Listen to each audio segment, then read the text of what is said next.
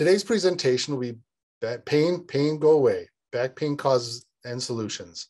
Today's speakers, the first will be Dr. Kendall Snyder. Dr. Kendall Snyder is a fellowship-trained neurosurgeon, instructor in neurosurgery, and will be discussing many of the points that we are ready to move into today. Next speaker will be Dr. Navid Khezri. He also is assistant professor of neurosurgery, interim chair of the Department of Neurosurgery, and a neurosurgeon, senior associate consultant, community neurological surgery here in Southwest Wisconsin. He too is also a fellowship-trained spine surgeon. With this, I'm going to turn over to Dr. Snyder. Thank you.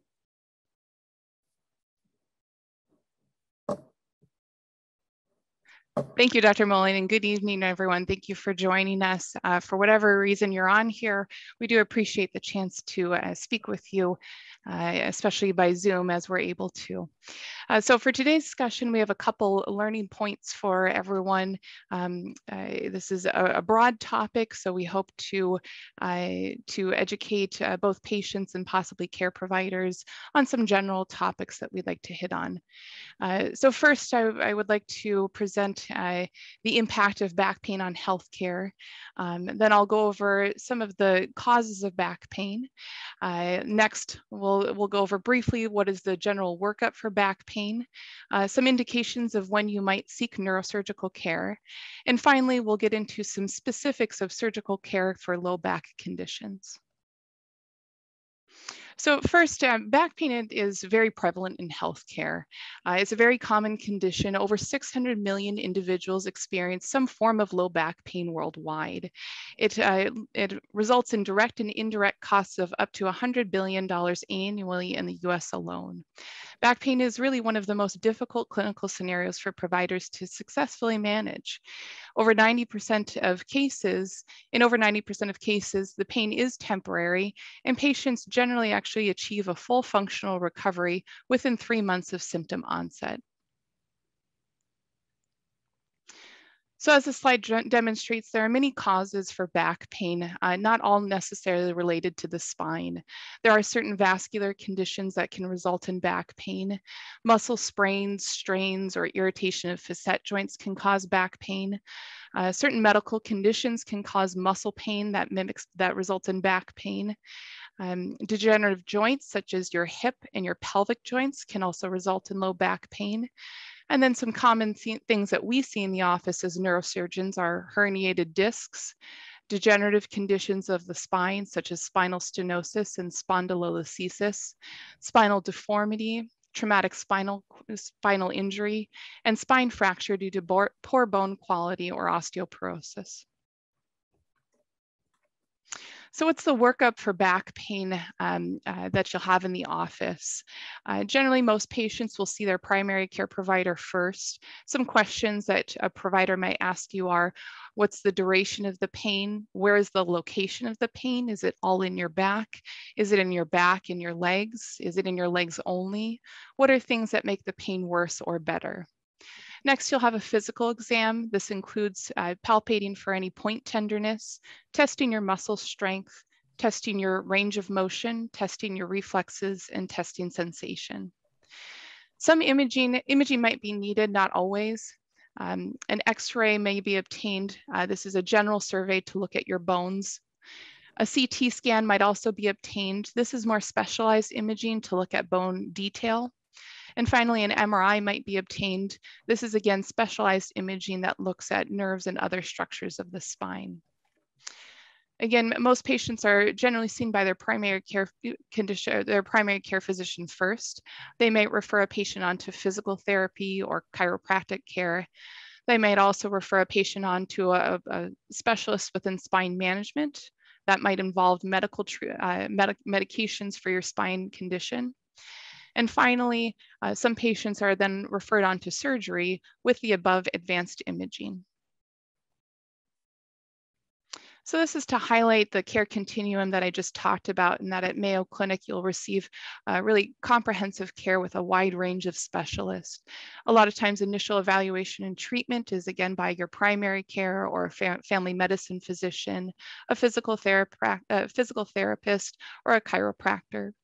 They might refer a patient on to physical medicine and rehabilitation, endocrinology, pain rehabilitation, neurology, and sometimes neurosurgery at that time.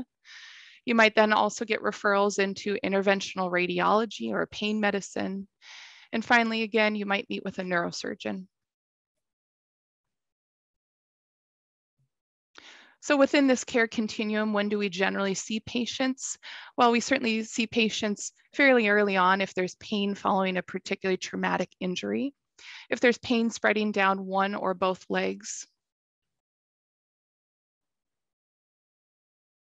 if there's pain traveling down one or both legs, pain with new bowel or bladder control problems, or pain with unintended weight loss. So next I'll go into some of the management of common back problems, again, that we see in our clinic. I'll start with talking about what a herniated disc is, and then I'll turn it over to Dr. Khezri to talk about spinal stenosis and spondylolisthesis. So what is a herniated disc? A herniated disc is seen in this upper right-hand image here. You have your bones of your lumbar spine, and this blue space is a disc. A herniated disc occurs when there's a tear in the covering of the disc and the disc protrudes and results in impingement on a nerve root. Symptoms of this can include back pain. It might also include leg pain with leg tingling or leg numbness. How do you diagnose a herniated disc? Well, first you examine the patient and get their history, as I've previously talked about. Advanced imaging is always needed to diagnose a herniated disc, and this would include a lumbar spine of the MRI.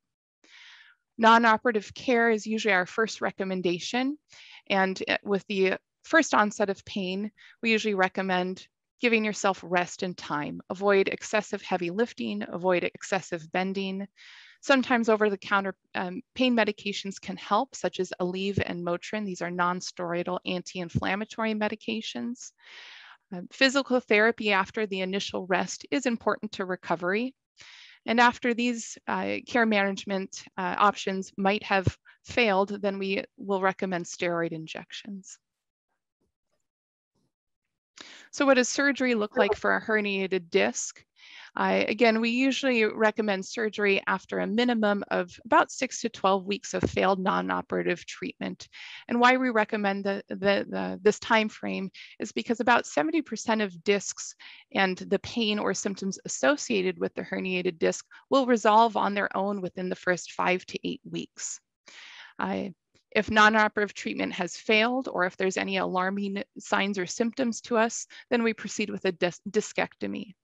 This procedure involves removal of some of the bone in your low back, in your lumbar spine, to access the disc space and remove the compressive disc. This is an outpatient surgery. Most patients usually experience pain relief in the leg within the first 24 hours. It is important to note that discs can recur. I'll now turn it over to Dr. Khezri to proceed with the next two conditions. Thank you, Dr. Snyder. Good afternoon, everyone. I'm Dr. Khezri, and I'll be talking about the other two conditions that we pointed out earlier. So the first topic that I'll be talking about is spinal stenosis. Stenosis in medical context means narrowing or tightness. So the picture that we're looking at here shows a normal spinal canal. This is the space inside of the bones of the spine where the nerves are traversing. Now, if we, So if you look at the picture on the right side, you can see that that space has narrowed, and that's essentially what spinal stenosis is. And it could be due to overgrowth of bones or ligaments and other soft tissue that are surrounding and supporting the spine. So the type of symptoms that you get from spinal stenosis usually are a function of the nerves being pinched. Unlike a disc herniation that typically pinches one nerve, with spinal stenosis, you can get a group of nerves getting pinched. And that can cause back pain, that can cause tingling and numbness in the legs, that can sometimes cause weakness and bowel bladder dysfunction. One of the hallmarks of spinal stenosis is reduced ability to walk. People typically notice that as soon as they get up and stretch their backs, the pain may come on and they cannot walk for any extended period of time. They find themselves leaning on a cart when they're shopping because that gives them a measure of relief. When they sit down, the pain goes away, and when they get up, it continues again fairly quickly. So once we have talked to our patients and have got a sense that they have that tightness in their back, we proceed with an MRI study. That is the choice study for us to see if there is tightness around the nerves in the spinal canal. As Dr. Snyder pointed out earlier, the majority of back pain problems resolve spontaneously or with conservative measures, and this is no exception. So a number of times we start people on over-the-counter pain medications such as ibuprofen and Tylenol. We help them get started on physical therapy, and finally, steroid injections to help with the inflammation that is the root cause of the pain. Okay. All right. So surgery remains the last resort, and if after going through a rigorous conservative measures, this pain does not go away, we proceed with the surgical intervention. And the goal of the surgery is to remove things that are making that narrowness, and that involves removing the bone, removing the ligaments, even if it's a piece of disc that's coming out and causing this tightness. After failure of that conservative measures, we proceed with that form of surgery, and that would involve a laminectomy, which is removing the backbone in the spine to free up where the nerves are going through, or it would be a laminectomy and foraminotomy, where we would extend our decompression further out to open up the holes where the nerves are exiting. This is a fairly successful surgery, and people tend to go home on that same day with a remarkable improvement in their symptoms. So typically, this is a procedure that does not involve fusing the back. If you look at the picture on the left, we are usually able to remove enough bone and tissues to free up the nerves in the middle. Sometimes, however, the level of tightness is such that we have to extend the decompression further lateral and outwards, and that would involve getting inside the joints on the sides of the spine. And that can result in abnormal movement in the spine and instability. If that is the case, then we will proceed with putting instruments inside the spine to prevent that abnormal movement. And this is a picture of a fusion where we have proceeded with putting rods and screws and locking them together so that the bones won't have any abnormal movement. Then that would be a good segue into the spondylolisthesis, one of the biggest tongue twisters, but what it means is essentially a slip of one bone over the other one. Spine is made of a number of blocks of bone that are stacked nicely on top of each other. If one of these blocks is slipping forward over the bone underneath it, that's called spondylolisthesis, or just a bony slip. There are many different kinds of spondylolisthesis. The most common one that we deal with is called degenerative or acquired spondylolisthesis. And that is the type of thing that develops over years of wear and tear as we age. The other forms of spondylolisthesis could be due to an accident.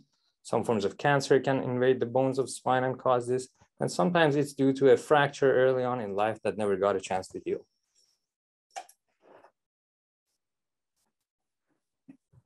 So the symptoms that people experience from spondylolisthesis can be quite similar to spinal stenosis or tightness. And it is because when the bones start slipping, that central canal becomes tight. And that can result in back pain as well as symptoms affecting the legs, including numbness, tingling, and tightness affecting the calves and the thighs. Dr. Snyder pointed out earlier that there are many different things that can cause back pain, and finding what is causing back pain can be quite challenging. Spondylolisthesis is one of those unique situations that there is a clear and close correlation between what we see on an image and having back pain. So it is a known cause of back pain without extension of the pain into the legs. So diagnosing it again involves questioning patients, seeing what the nature of the problem is, and then proceeding with some images. Again, CT scans and MRI studies are very helpful in seeing spondylolisthesis, but we also supplement that with getting standing x-rays. And the reason is that a lot of the time, that slip becomes more pronounced when the spine is carrying weight on it. When you're getting an MRI study or a CT scan, you're lying on your back in the scanner, and that weight is not on the spine. Therefore, an upright X-ray helps us see that significantly better. Similar to the previous conditions, we try our best to treat this without any surgery. The hallmark of this is essentially strengthening the core muscles to prevent that slip from progressing or causing symptomatic issues. We can help with the pain by injections, and if all of this fails, then we will proceed with a surgical intervention. So unlike the other two conditions, in spondylolisthesis, there is abnormal movement of the bones in the spine, and treating that requires a surgical intervention that takes away that movement. And that is what a fusion does. What we do essentially is putting rods and screws and locking the bones together and allow your body time to build bone around those constructs. So fusion is not something that the surgery does, it's something that your bodies do. And what we are doing by placing instruments is similar to putting a cast inside your body and allowing it to heal itself. So in summary, the commonest issues that we typically see, and they comprise more than 90% of things that we end up operating on, including herniated discs, spinal narrowness or stenosis. These take one-day surgeries where you have the surgery, you typically notice significant improvement in the pain and go home that same day, and spondylolisthesis or slip of vertebral bodies, where we typically proceed with a fusion type surgery. And depending on the number of levels involved, people tend to go home in a day or two. So I want to take a couple of minutes and talk about our department and spine care in Mayo Clinic. One of the unique features about our service is access to fellowship trained spine surgeons. And what a fellowship is that at the end of your regular training to become a surgeon, you spend extra time to learn the nuances of a specific organ or body system. And in this case, we spent extra time learning about all the new progress and understanding that has been developed over the last few years in the field of spine surgery and applying it to spine surgery. We also use some of the latest technologies, and that is again, courtesy of the spine fellowship training, where we focus on minimally invasive procedures to minimize disrupting normal body tissues. We try to spare movement of the spine as much as we can, unless we have to proceed with the fusion type surgery. And finally, given the recent understandings in how the mechanics of spine work, we try to preserve and restore the curvatures of spine that we know are quite important in preventing development of degenerative diseases. And finally, as Dr. Snyder pointed out again earlier, this is a complex organ and it has a lot of things that can cause back pain. So we definitely rely on a multidisciplinary approach to figure out what the problem is, what's the best treatment, and what's the most suitable option for individual patients based on their history, based on their other medical conditions, and what their unique presentation is. With that, I'll turn it back to Dr. Malling, and we'll go over some questions. Yeah, if we could bring all three speakers together here, we'll do a question and answer session. I forgot to say at the beginning of the program, please submit questions and answers through the Q&A section, and our staff will do the best they can to answer them. We had a number of questions already submitted prior to the meeting, and I'll begin answering our questions with our speakers, or asking the questions of our speakers today.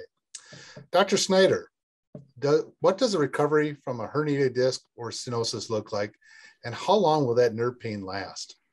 It's a great question, Dr. Mulling, and this is something that we're very commonly asked in the clinic setting. So recovery from surgery from a herniated disc or spinal stenosis can be a mix of a short recovery and a slightly longer recovery. Nerves tend to transmit multiple signals, so signals of pain, such as shooting leg pain, numbness or tingling in your legs, and also nerves control muscle movement. All of these things, symptoms, can resolve in varying time points. Usually when we do surgery for a herniated disc, if a patient has pain, their pain resolves very quickly within the first hours or day after surgery. If a patient has numbness and tingling due to that herniated disc or stenosis, that can take weeks to get better. And finally, if a patient has any weakness due to a herniated disc or stenosis, that really can take months to get better after surgery. Thank you for that answer. Next question, could you briefly explain what sciatica diagnosis is and the treatment might look like, Dr. Khezri? Yeah, that's a very good question. Sciatica is a very general term, and it involves a shooting pain that people feel down their legs.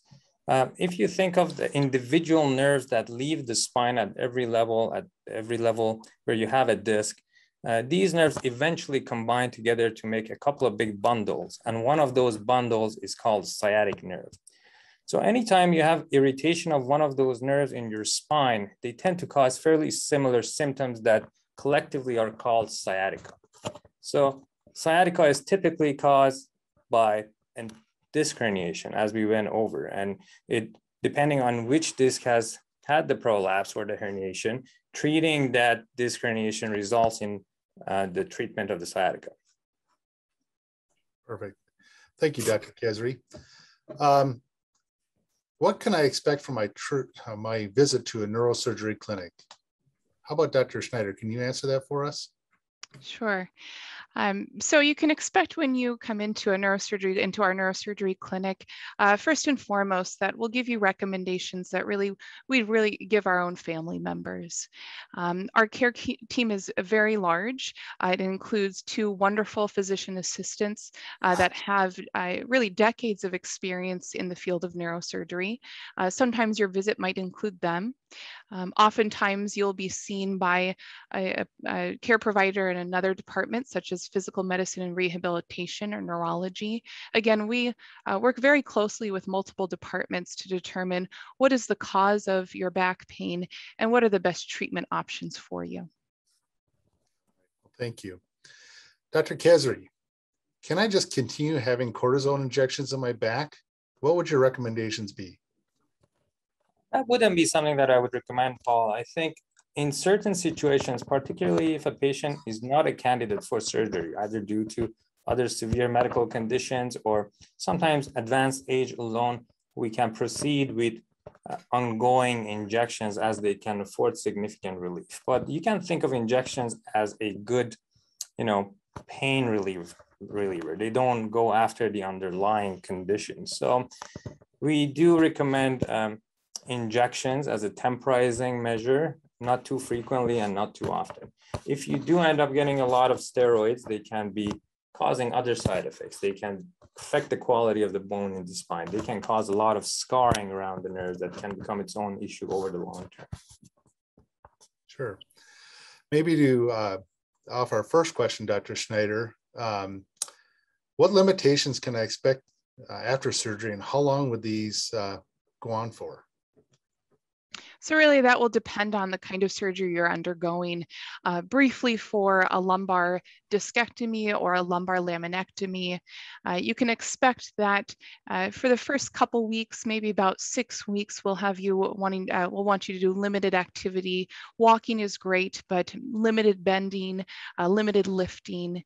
After that, it's somewhat on a case-by-case basis, but generally around the 6-week mark, we start to release patients from the activity restrictions. A fusion surgery is a bit more involved, and in general, then we're looking at a longer recovery. And I'd say most of us will recommend about 3 months of some form of activity restrictions before we start lifting those activity and weightlifting restrictions.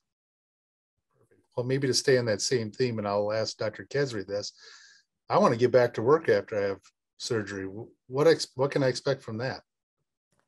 A similar answer to Dr. Snyder's, I would say that it really depends on the type of surgery you had and the type of work you do.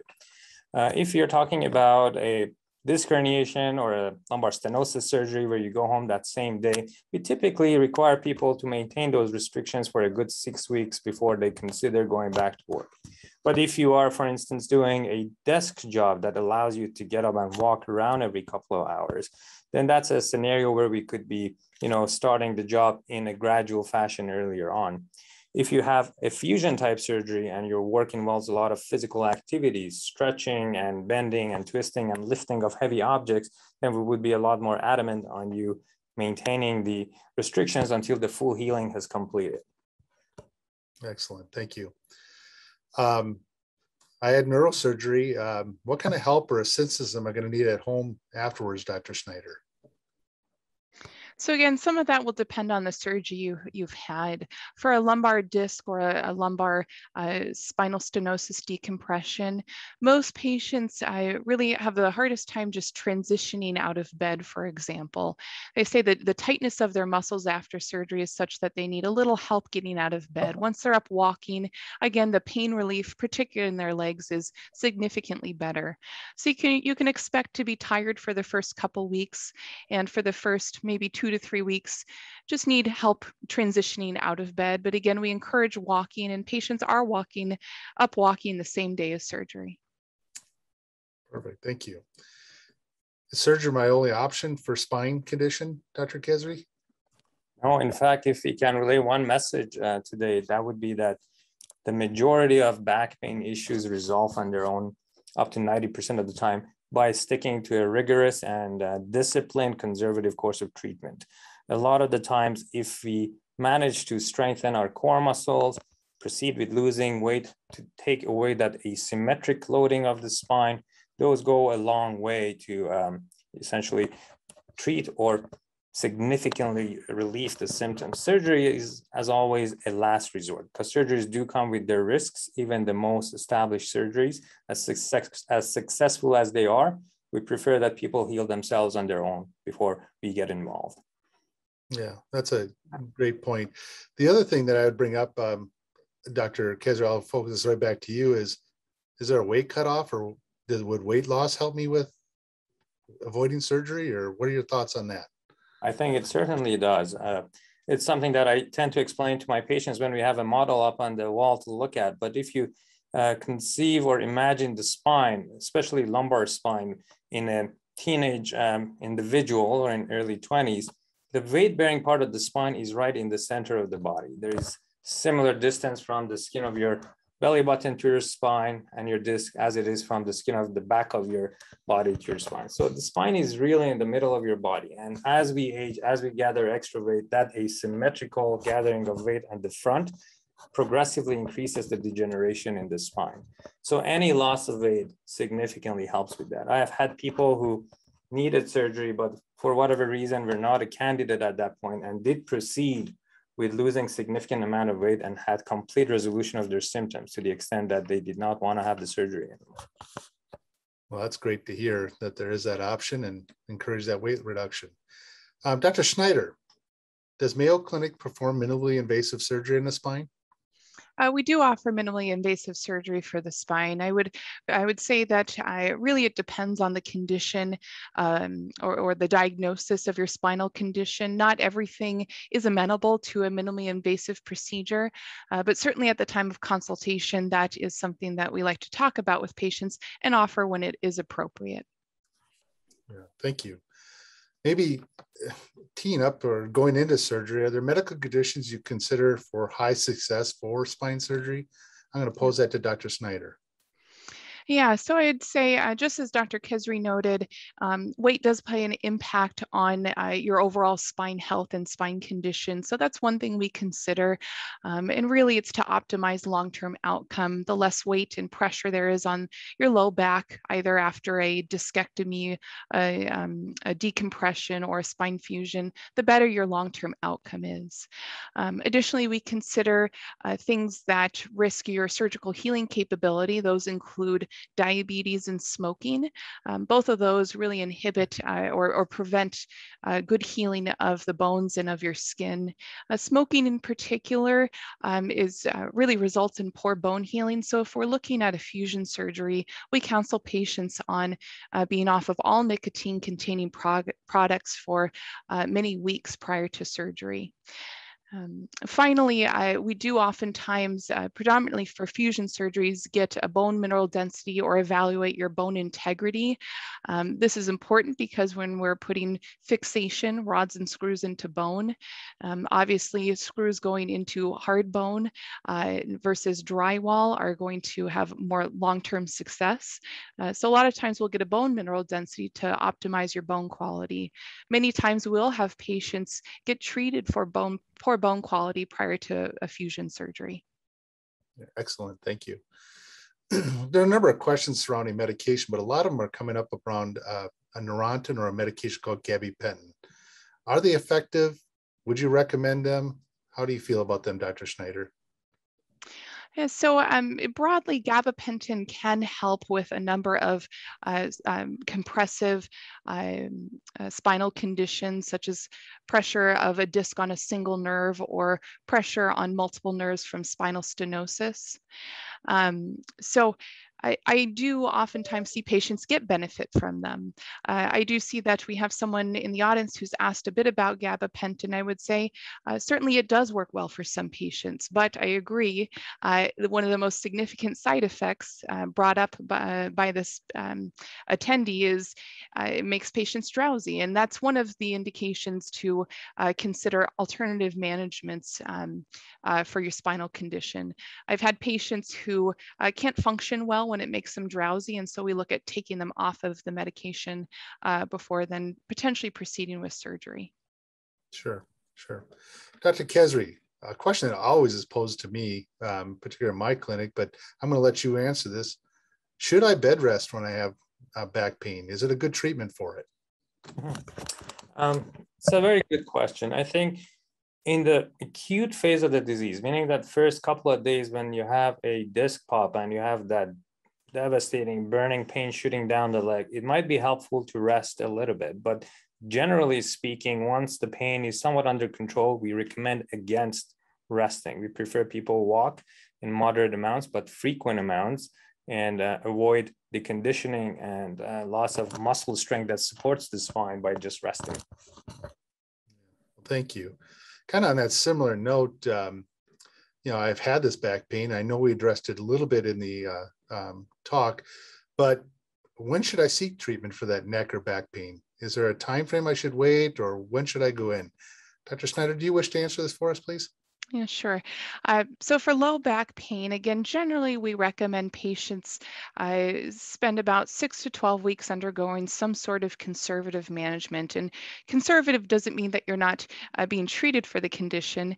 It's somewhat of a misnomer. What we mean by conservative management is not surgical interventions. So that involves things like resting initially to allow the acute inflammation, the immediate inflammation to calm down, then being somewhat physically active, not active to the point that you're undergoing or having severe pain, but being active up until the point till you have a little bit of intolerance and pushing through some of that. So generally, we recommend waiting about 6 to 12 weeks before seeking a higher level of treatment, and then going on to potentially surgical discussion as necessary. Sure. I'm going to pose this question to Dr. Khezri. When do you feel a fusion is appropriate? Excellent question. And this is a question that comes up quite routinely. So on a general level, when we consider spine-related causes of pain, it's either because a nerve is getting pinched or because we have significant degeneration in the spine that has resulted in abnormal movement, just as was the case with spondylolisthesis. If the main source of pain is nerve compression, the goal of the surgery is to free up the nerves. And if that involves removing enough bone that would result in abnormal movement of the spine, let's say by removing too much of a joint, then we will have to fuse that segment to prevent it from getting worse and cause more pain. And of course, in the case of spondylolisthesis, where abnormal movement is the problem, then the fusion is the surgery of choice. These surgeries are actually quite successful in relieving people of their pain and neurological deficits. Unlike a bit of a misnomer that they have, I think they are quite successful in properly selected patients. Thank you. Dr. Snyder, when I'm seen in my primary care setting, they've evaluated my back pain. Are there significant questions or particular questions or physical examination that your office would perform that would help highlight that I need surgery or surgery is indicated? Yeah, it's a great question. I think we really receive excellent referrals from our primary care providers. As we've said in this presentation, back pain is really hard to diagnose and manage. There's usually not, or there's not necessarily one cause of back pain, and many conditions can cause back pain. So I think our primary care providers do an excellent job of working up patients. I'd say the most helpful thing for us is having some sort of imaging going into the appointment. X-rays are certainly helpful to look at the bony anatomy. An MRI is really critical to look if there's any to see if there's any pressure on nerves. And again, a CT scan is occasionally an advanced image that we need to look at bony detail. So thank you. Dr. Khezri, are there certain things I should not do if I have back pain prior to surgery? I think a lot of it comes down to letting your body be your guide. If certain activities is causing more discomfort and pain, particularly if it results in numbness and tingling coming on or weakness getting worse, those are the things that you want to avoid. And as we went over earlier, you also want to avoid resting for prolonged periods of time. We encourage moderate and frequent amount of activity, as I pointed out earlier, to make sure that the spine doesn't lose its muscular support, and at the same time, the damaged tissue is not aggravated too much by activities such as continuing with physical workout activities or running and things of that nature. Thank you. Another question states, how long is it expected to stay in the hospital after I have neurosurgery or spine surgery? Yeah. So again, this will vary on a case-to-case basis, but certainly for our somewhat smaller procedures such as lumbar discectomies or lumbar laminectomies, we're looking at oftentimes the same-day procedure. Definitely for lumbar discectomies, patients come in early in the morning, undergo surgery, and they're able to go home the same evening. Lumbar laminectomies sometimes are same day or an overnight surgery. We oftentimes tell patients that the incision, while it tends to not be particularly pain limiting, you will have incision pain, and we definitely help you with that while you're in the hospital receiving day care or overnight care. Our goal is to get you to a point where the incision pain is tolerable, that you can get around the house. And I would say the majority of our patients find that to be the case, that they can get up after surgery, get around to their restroom in their house or their kitchen. So really that's our goal, to get you home as quickly as possible, but really also as safely as possible. Thank you. Maybe a twofold question here, Dr. Khezri. One, how does steroid injections work, and how long can I expect them to work for? Okay. So steroids are the endemic, or in the way that our bodies fight inflammation. That's why our bodies naturally make steroids. And in the case of nerves, when they get damaged, they get inflamed. Just as when you hit your hand against a wall or you have an accident, that organ or in that part of your body gets swollen and gets angry and painful, the same thing happens with the nerves. And steroids as anti-inflammatory medication helps settling that inflammation. So a lot of the times that process is self-limiting, and that's why we promote a conservative measure before we proceed with any surgical intervention. Steroids help you get through that healing phase by controlling the inflammation and the pain. How many of the steroid shots you can get and how long the effect lasts, those are also good questions and variable answers. Typically, a steroid shot tends to work for a 3-month period. In some people, it doesn't work at all, and in some people, it can work just the one shot, because that's all it takes for you to get through that inflammatory phase. I don't recommend ongoing steroid shots beyond 2 years, as it will continue to build up its side effects and cause scar tissue around the nerves without much added benefit. Thank you. Dr. Snyder, are there any new technologies in spinal fusion that we should be aware of? Yes, there are a number of new technologies in spinal fusion, many of which focus on the minimally invasive approach to the spine.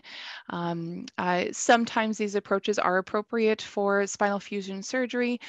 Sometimes we use more traditional approaches to the lumbar spine for spinal fusion surgery. So things like there are options with, some people may have heard of a robot to help with placement of screws as part of spinal fusion surgery. There are minimally invasive approaches with small incisions to proceed with a spinal fusion surgery. Additionally, something that is fairly new are the ways to augment spinal fusion. And by that, I mean, as Dr. Khezri spoke, the fusion is somewhat of a two-part procedure. We put rods and screws into bone to fixate the bone, but then really we rely on your bone building up and fusing together long-term to provide stability to that region. And there are fairly new materials that we can use and place over the bone to help optimize the bony spinal fusion long-term. Thank you. We have a few more questions left here, and I'll ask them, and then we'll conclude our program here in just about 5:15. How does the SI joint impact and confuse the picture when it comes to pain? SI joint being sacroiliac spine or sacroiliac joint. So Dr. Snyder, Dr. Khezri, can you address that for us? Yeah, so SI joint is a very important joint. It's a joint that naturally is not very mobile. It's a joint that connects your spine to your lower trunk, to your pelvis. And a lot of the time, pain in the SI joint can result in back pain. And all of the body being an interconnected system, if you have an ongoing SI joint problem for a while, it will start affecting the lumbar spine and your hip joints as well. And in that way, if you leave it untreated, you will end up having problems in other joints. One of the best ways to discriminate between SI joint versus other etiologies of back pain is injection of steroids in an SI joint. It's a very successful test and therapy for pain that comes from SI joints. Usually we start by taking x-rays that tend to show a significant amount of degeneration in one or both of the SI joints.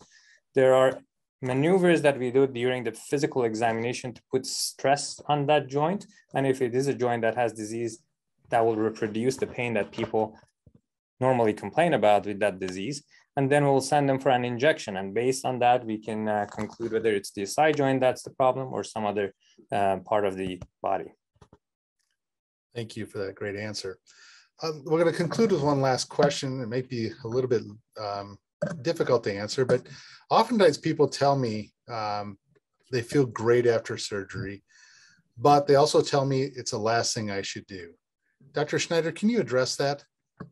Yeah, I'd be happy to. So I think of my job as my hobby. I've been trained to do this and I absolutely love to perform surgery. It gives me a lot of gratification to see my patients do well. But also if you don't need surgery, then that's also great.